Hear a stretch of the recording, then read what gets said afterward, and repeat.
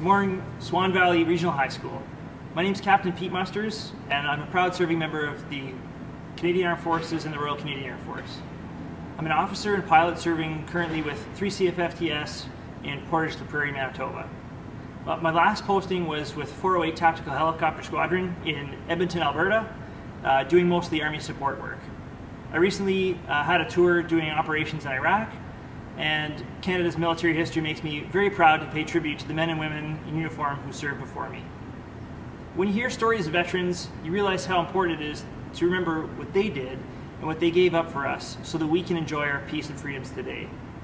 Their sacrifices have been with their lives, their scarred bodies and minds, and the significant amount of time that they've spent away from home to protect us. Jennifer Barbrush asked me to explain what Remembrance Day means to me now. And I think about the stories of older veterans who are no longer around. I was lucky enough to grow up with a neighbor living next door who was a Second World War Navy officer. And he happened to be a surgeon during the D-Day landings at Normandy. And through him, I met a lot of other Second World War veterans. I remember hearing stories through my Dutch relatives who lived in Nazi-occupied Holland during the Second World War, who were starving because of the theft of food from the Germans as the war dragged on. And ironically, those relatives were bombed by the very RCAF squadron that I joined later. But they weren't bombed with bombs, they were bombed instead with food to help the civilians survive the war. Those memories are starting to fade for the next generation because they can't tell their stories any longer. So I ask you to take some time today to think about and learn their stories. They weren't simply a number, and a lot of them had just finished high school. Today's veterans are more those from the Cold War, peacekeeping, Afghanistan, and Iraq. And know too that this isn't all history, and that today there are many men and women who risk their lives every day for operations and training for operations. So this Remembrance Day, it's important for me to remember those names that I've spent getting to know. Some of those people are Captain Thomas McQueen, who died in a CF-18 training accident in 2016 in Cold Lake. My friend Kevin Hagan and his entire crew flying a Cyclone helicopter killed off the coast of Greece during Operation Reassurance. Now, the stories of young people traumatized by their experience and seeing the horrors of war again aren't just those who served in the trenches of the Great War or the grueling battles of the Second World War. Those awful moments have also been lived by people that I've served with working overseas. And they can't unsee or suppress moments that Canadians truly wouldn't comprehend. Those stories and textbooks are the same ones that are being written for you again today.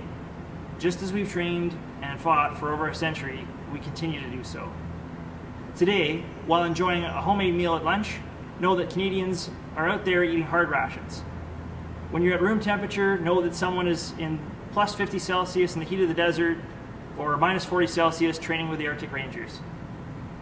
When you get home today, know that soldiers, sailors, and aircraftsmen have been away from their families for months on end, on guard for you. While you're carrying your book bag home, know that someone's carrying a rucksack that weighs as much as you do, and that military members have been doing that for over a century. Tonight while you sleep, know that Canadians continue to stand on guard as before and after the guns fell silent on the 11th of November 1918, marking the end of the First World War. So what has their sacrifice bought us? I think most of the things that we take for granted these days. While I was serving in Iraq, I was in a theater where people didn't get to sleep safely in their homes at night. The most terrible things that humans can do to each other were everyday occurrences. Here in Canada, we can speak our minds, join political movements, vote for those who we choose, and laws are upheld. Corruption's not rampant. Girls are allowed to go to school, and your religion is yours to choose if you want one.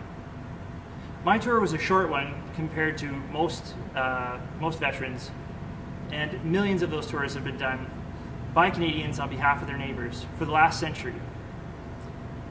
And they've done that to ensure that the freedoms and responsibilities we have today remain. These tours have been in the mud of Vimy Ridge and Passchendaele, the beaches of Dieppe and Normandy, over the dark skies of Europe and the cold Atlantic, and countless places of chaos for peacekeepers, to discuss just a few. My squadron mates recently just returned from supporting UN peacekeeping operations, flying helicopters for medical evacuation, moving troops and supplies in Mali, one of the world's poorest and unstable countries. At home, Canadian Armed Forces stands on guard in different ways, We conduct search and rescue operations from the air and sea, and we respond to the needs of communities struck by floods and fires. So please think of the men and women who have served Canada in some of the most difficult situations anyone could ask. And think of what they've done for over a century in places like Amiens, or half a world away in places like Afghanistan just recently. Please give a special thought to those who've never come home and those who gave up the years of their youth.